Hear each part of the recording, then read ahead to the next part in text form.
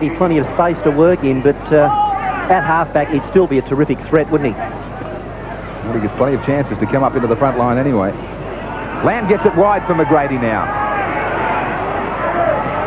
Darren Smith. Back for Robinson. This should be a try. Lamb's inside. Canterbury. Well, out of seemingly nothing, the Bulldogs will go a long way.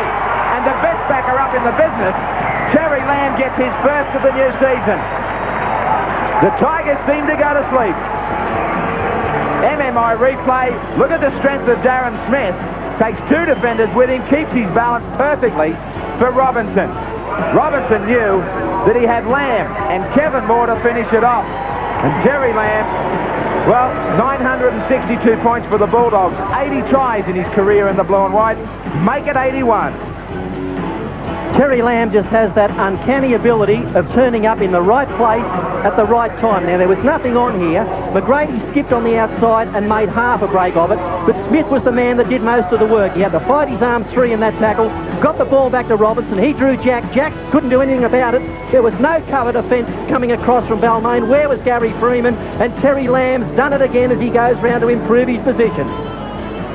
The man with the experience, Newton. Newton with a good strong surge.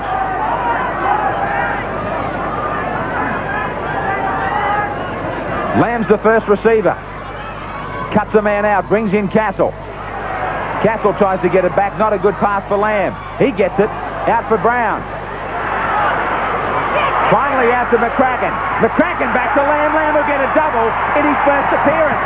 And just like in the first half, seemingly everything was covered, but from some scrappy passing, the Bulldogs fans celebrate a try.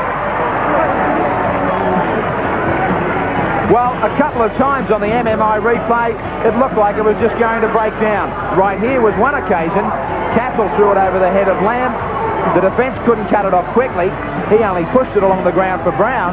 Then all of a sudden, the 12-man line from the Tigers couldn't get back into position.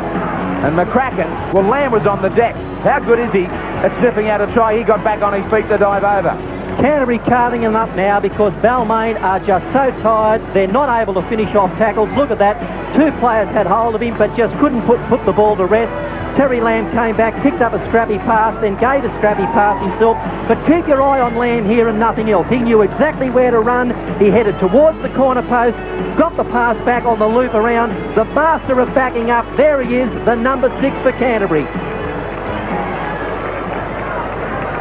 2 from 6 for Terry Lamb. And right out on touch.